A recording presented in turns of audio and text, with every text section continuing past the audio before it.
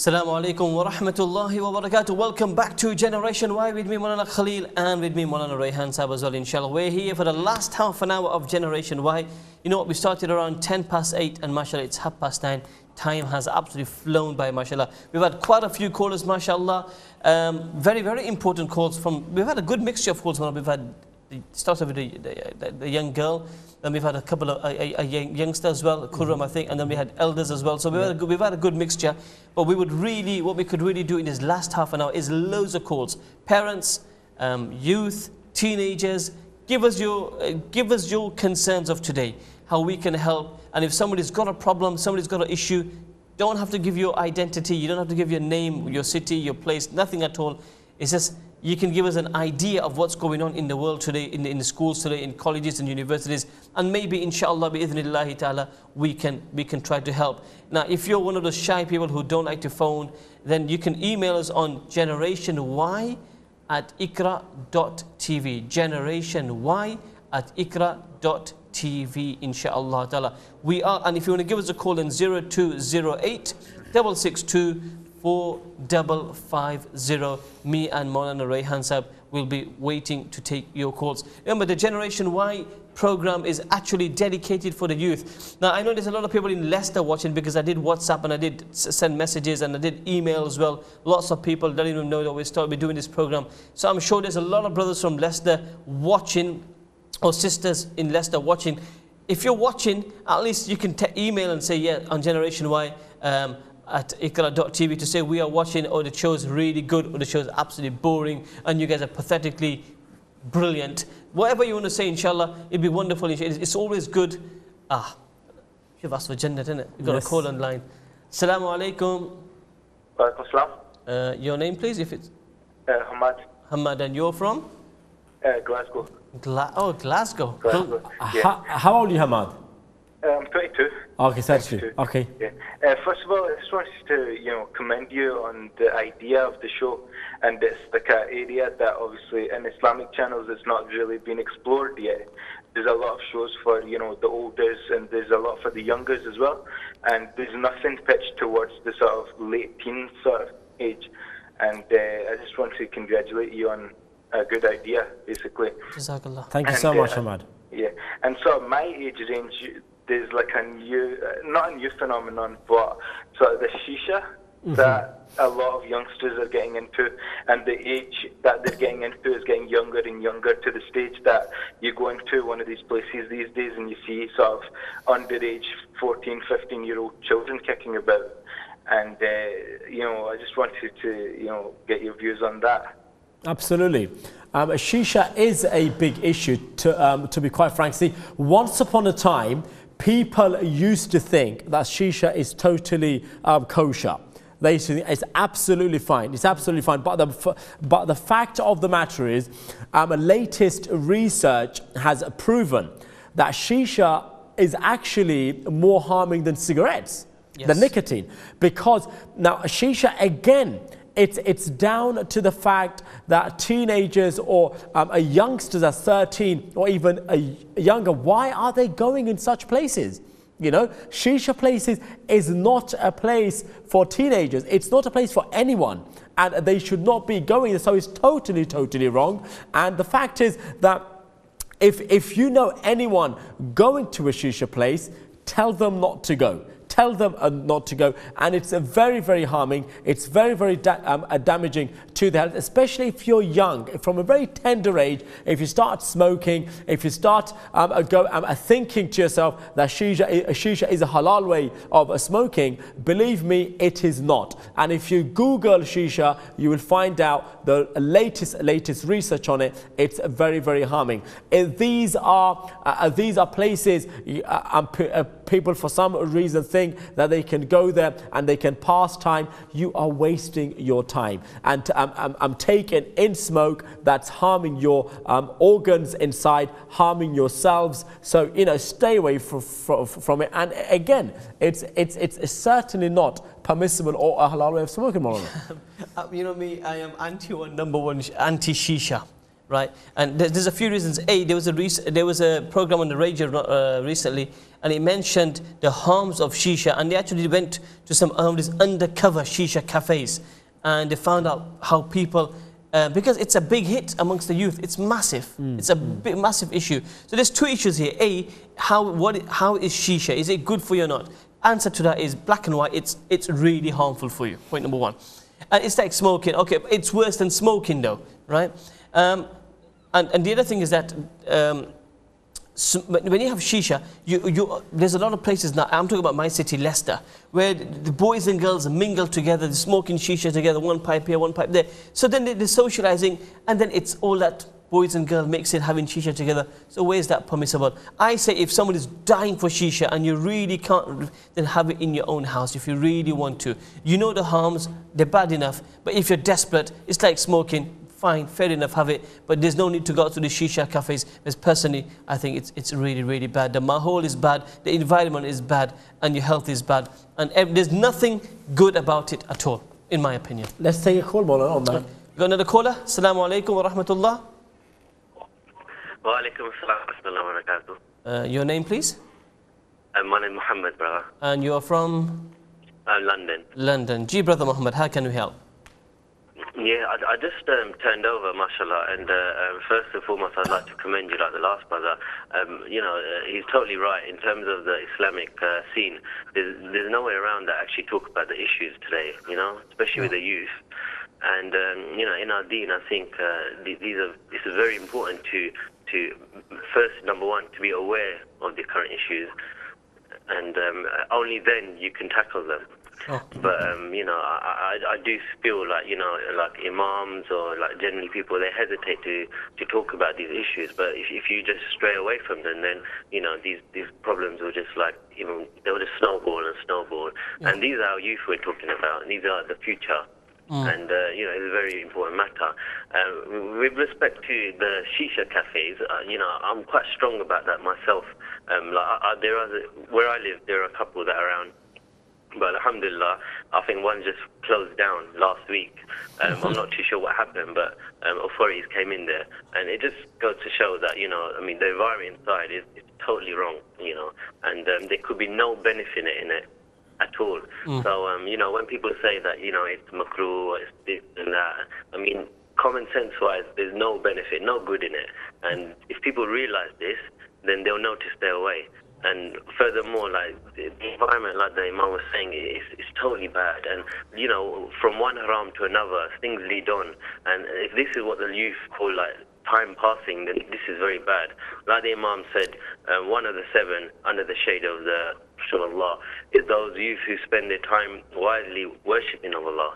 And every minute in our life is very, very important. You know, like you're either learning or you're teaching. And if we don't do it at a young age, then who's to say we'll be around to do it in the future? Life is very short, and the youth need to really wake up. I'm not too old myself, but alhamdulillah, you know, like.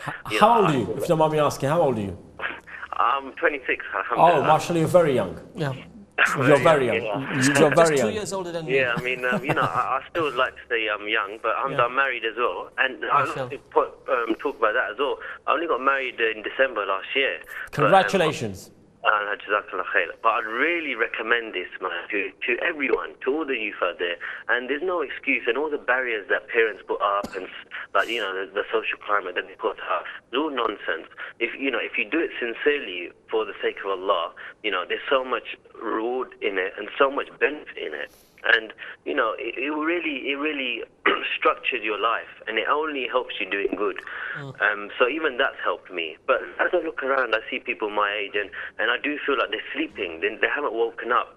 And a lot of the excuses out there is, you know, one day inshallah when I'm older. When I'm old, that's the cliche, isn't it? When I'm older, you know, like alhamdulillah now I've grown a beard as well. But I see brothers that, you know, question me.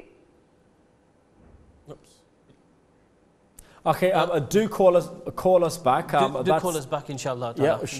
Shall we take another one, Mawlana? We got another caller, yeah. Assalamu alaikum. Assalamu alaikum. Wa alaikum assalam. Yeah, who's calling? Is it okay if I could stay confidential? Yes, Sure. absolutely. Alright.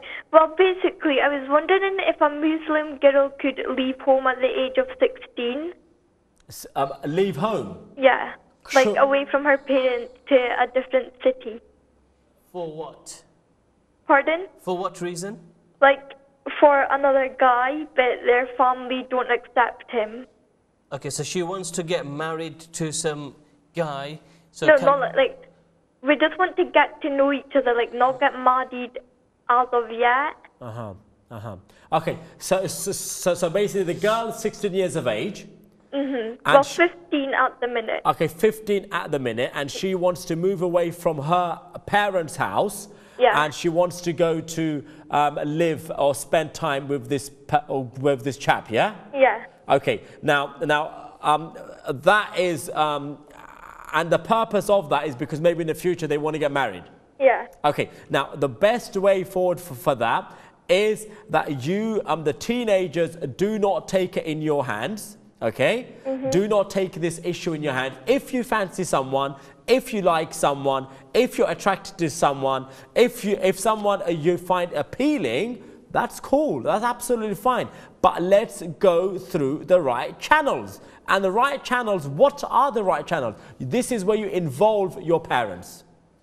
Okay, involve your parents, involve your local imam and say, hey, you know what, I fancy this guy, or this guy fancies me, and I can see myself with this guy until I live. Hatta al-maut, inshallah. What is the best way to sort this out? What's the process? Let the parents come involved, let the parents talk, and inshallah, when it's the right age, see shura and mashwara and consulting one another, that's where the barakah lies. And the Quran tells us this all the time.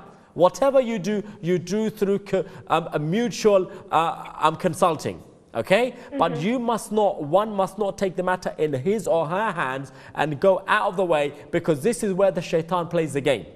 يُوَسْوِسُ فِي صُدُورِ النَّاسِ. Here the shaitan will be whispering in your mind and your hearts, look, go, you can make this happen, you're 15, you're not young anymore, you can speak for yourself. No, the parents always, you know me, even until this day, right? If I want to do something, I ask my mum and dad.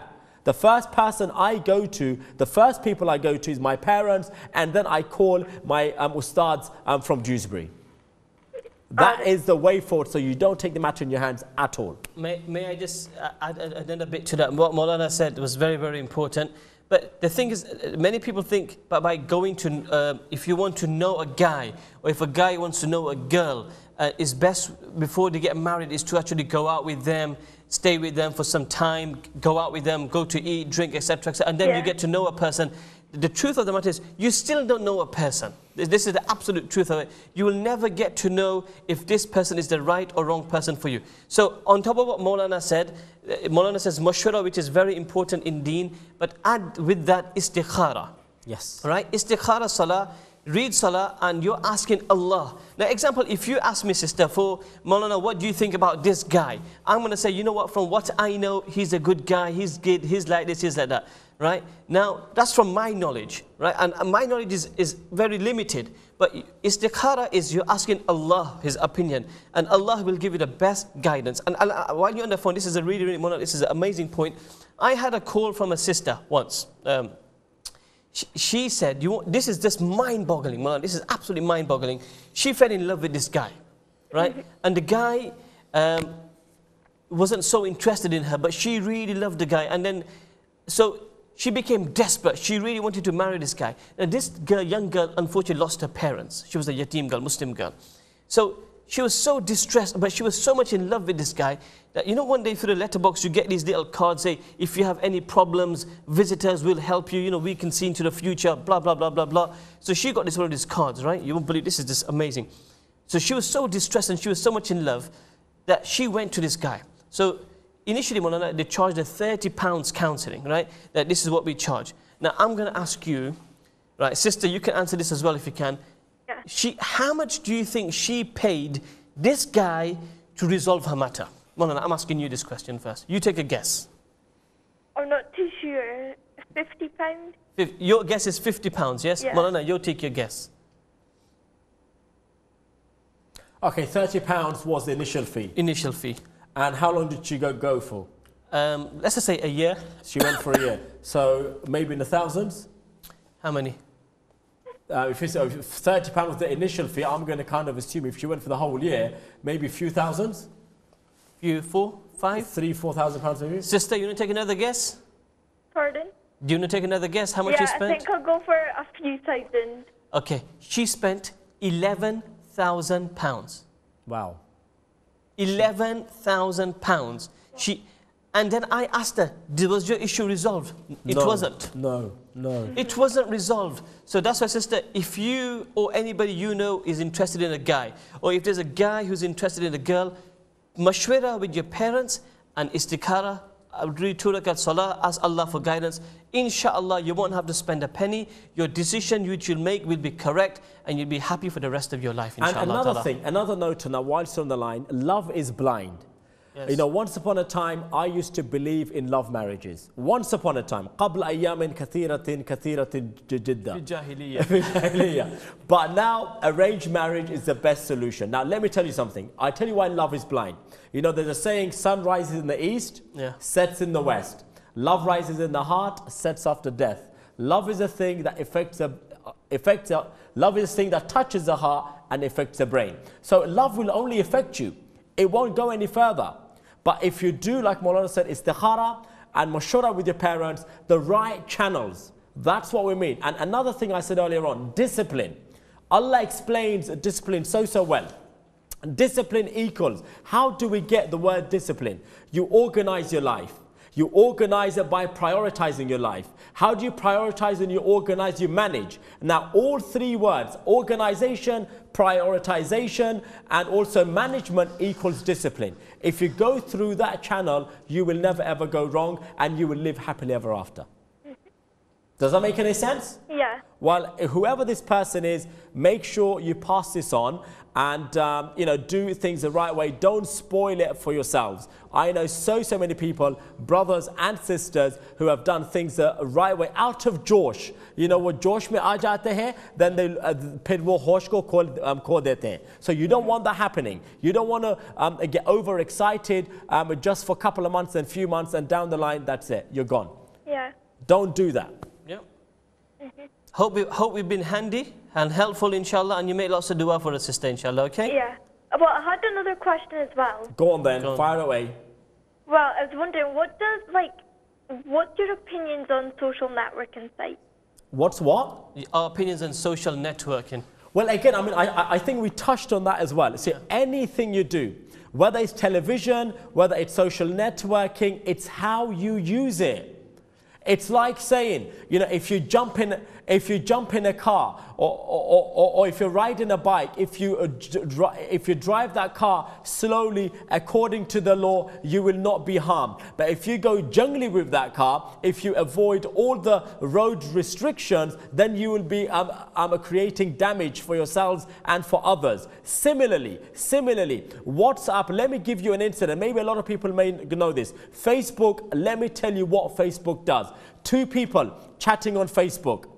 They're chatting for a while. 2 people, a male and a female, and they get to know one another. They have their own Facebook names, obviously not their real names, and they go by, let's say, Tom and Harry. They're not using their real names on Facebook. They chat to one another, a boy, a teenager boy, a teenager girl, and they start getting in love. And then they do this for 3 months and for 4 months, and they start, you know, they're exchanging love notes and messages, etc., etc. One day after 3-4 months, they decide to meet. So where do they meet? They say, okay, we'll meet here. So the girl is waiting there, and the boy goes, and you know, his heart's beating, the girl's heart beating. They open the door, and it happens to be his sister. So that's Facebook. That is social networking. Yeah. This is something that we should not abuse. Use it in the right way. Anything we do in the right way, inshallah. Let's move on to the next call. Maulana. Jazakallah khair, sister. Appreciate your call. We got another call online. Assalamu alaikum. Assalamu alaikum. Wa alaikum assalam wa rahmatullah. Maulana, I wanted to ask you a question. Ji. I'm from Leicester, by the way. I'm 21 years old. Okay. Basically, I got into the wrong crowd, and I started doing drugs and started doing all sorts. And I got into the bad company. My dad didn't like it because obviously it's wrong what I was doing, taking drugs and doing all sorts of wrong things. So basically, I tried stopping it. I tried praying my namazes, tried all sorts of stuff, but every time I tried something different, something would go wrong, and I would go back to my old things, like smoking and stuff. So I need some help. Like, what could you advise me? Because I've tried everything, it's not working. Okay, first of all, as you've been from Leicester, inshallah, what I would advise you to come and meet me. That's the first thing we can do, inshallah ta'ala. Then I've got friends who are specialists in this field, where people, if somebody's taking drugs, they can inshallah help you, and hopefully it's like a rehab sort of thing, and hopefully they can over time, because when you get into a habit of either drugs or alcohol, whatever it may be, it doesn't go away straight away. It's like a person smoking. Sometimes you can leave it for a month or 2 months, and then sometimes you could be sitting with friends and you see them smoking and you think, oh, you know what, you have the urge for smoking, and it comes back again. The same thing for drugs, same thing for alcohol. So what you do, inshallah, as I'm being from Leicester, you know where Masjid Abu Khari is, don't you? And you know me very well when you see me. I've not given my real name. Okay, fine, that's fine. No, I want you to ask for it, Muhammad. So I'll tell you what, you come and meet me. I'll get you in the contact with the right people, inshaAllah ta'ala. And for all those other people who are watching this program, we will have a special program just on drugs, and I will get a special panel of people who can give you the best advice, that way if you are involved in drugs, how to refrain and stop drugs. So the general people, don't worry, we will get a panel. But Muhammad, do meet me in Leicester, and then we can take it from there, inshallah ta'ala. And I think on that note, Maulana, for anyone of that age, 20, 21 years of age, I think it's important for you to suss out what you want to do in life. Yeah. You know, think to yourself, anyone in that situation, even me, I'm going to talk about myself, even me, you know, I'm no perfect human being. You know, I do a lot of things that maybe I'm not supposed to be doing. But what we need to do is sit down and think. Sit down and think, Yar, where is my life going? What do I want to become? What do I want to do? I've jumped in the wrong group. Now, friends, true friend, you know, my mother always used to say, your friend is your back pocket. That's it. Until this day, my mother would say this, your friend, your best friend is your back pocket. No one else. If a friend says to you, Yar, I've got a spliff rolled up, come with me. We'll have a joint together. We'll enjoy it. We'll go in the park. We'll go, you know, we'll visit Cloud9. We'll do this, we'll do that. Automatically, you should say to yourself, you know what? I'm not going there. I'm not going to go there. If another person comes at the same time and says to you, Yar, let's go for Dhuhr Salah at the mosque. Let's go for Maghrib Salah at the mosque. Now Allah's given you the aql. Allah's given you the God-given reasons are there. Do you go towards the join a spliff, or do you go to the mosque and pray your Salat al-Maghrib? Most important thing is keep your mind and your heart engaged. Keep engaged. Have a rota. Have a system. Have a timetable. Subah se afternoon. Afternoon se sham. What will you be doing? I'm at college from this time to this time. What am I going to do in college?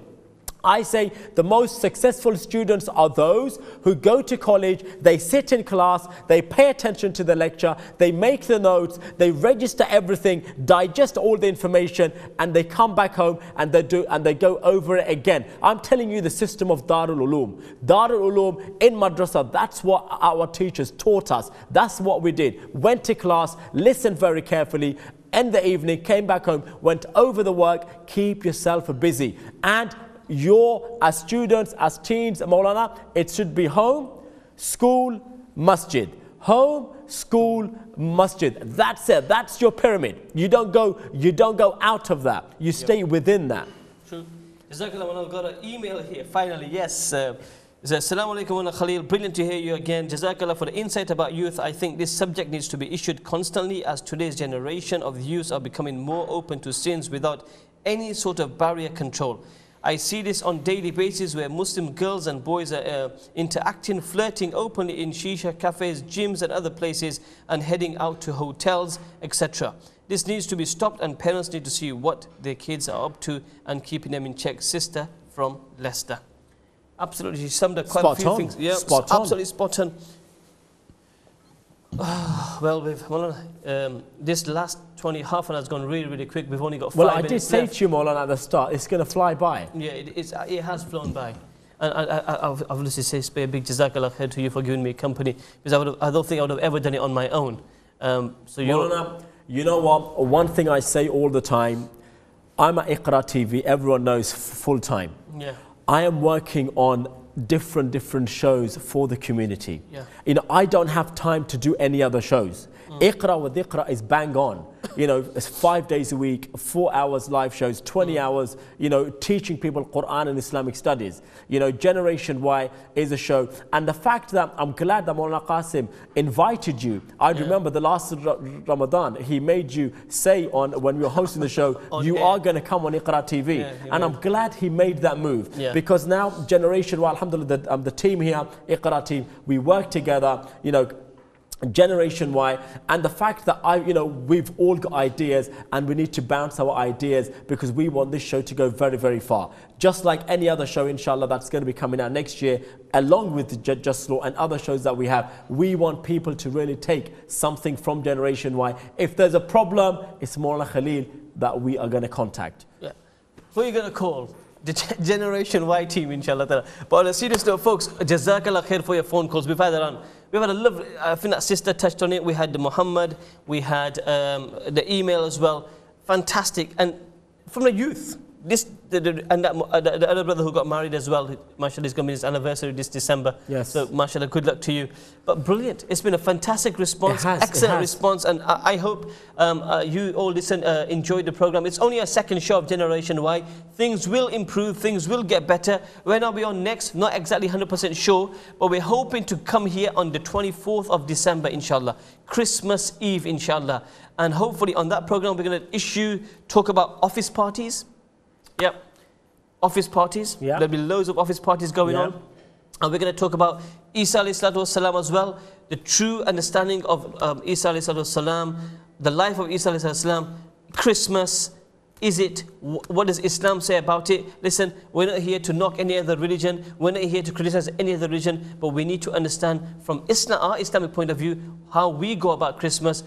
We do live in this country, so obviously that doesn't mean sometimes people say that, well, because we live in the UK, we go to, yes, I say we respect other people's religion. That's very, very important. Respecting other people's religion is very, very important. But more important is to respect others and follow our religion. That's very, very important, inshallah. So hopefully, Allah willing, the Generation Y ad should be up, inshallah, and we'll let you know when the next program is. But we're hoping that, inshallah, on the 24th of December, inshallah, we shall be back.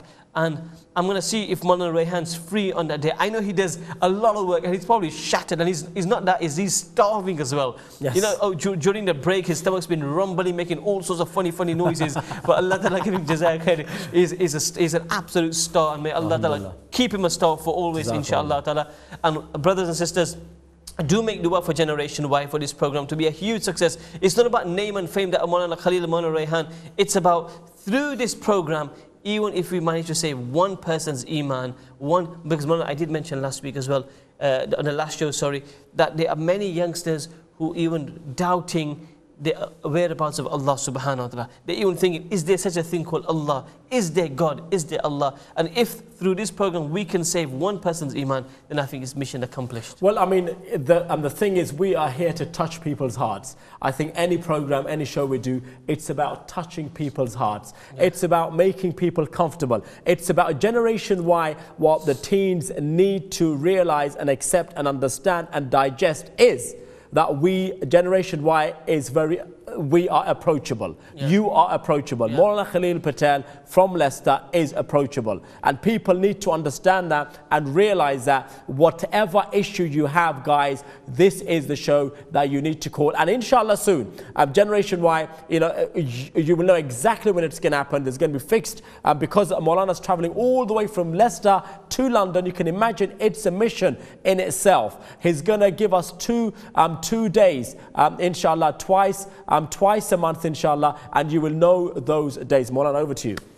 Jazakallah khair. We've only got a few seconds to go. I've really loved today's show, mashallah. It's been fantastic. Now, to make the show possible, to make it successful, it requires two things. Obviously us and obviously the viewers and the phoning, and you've made it possible, people emailing, Maulana Rayan Sahab, Maulana Qasim, the whole IQRA team, everybody behind the scenes. Allah Ta'ala give you jazaak khair. Make dua for us, inshallah. We can make this a huge success. We're going to start the sunnahs of Rasulullah sallallahu alaihi wasallam from January. We're going to start talking about the life of Rasulullah from January, so that our example, our role model, the coolest, the best, the most wonderful, the most amazing person in our life becomes Rasulullah sallallahu alaihi wasallam. Not any footballer, not any actor, not any person at all, but only Rasulullah sallallahu alaihi wasallam. Take care, have a wonderful time. Remember us in your du'as, inshallah. See you soon, 24th of December. Assalamu alaikum wa rahmatullahi wa barakatuh.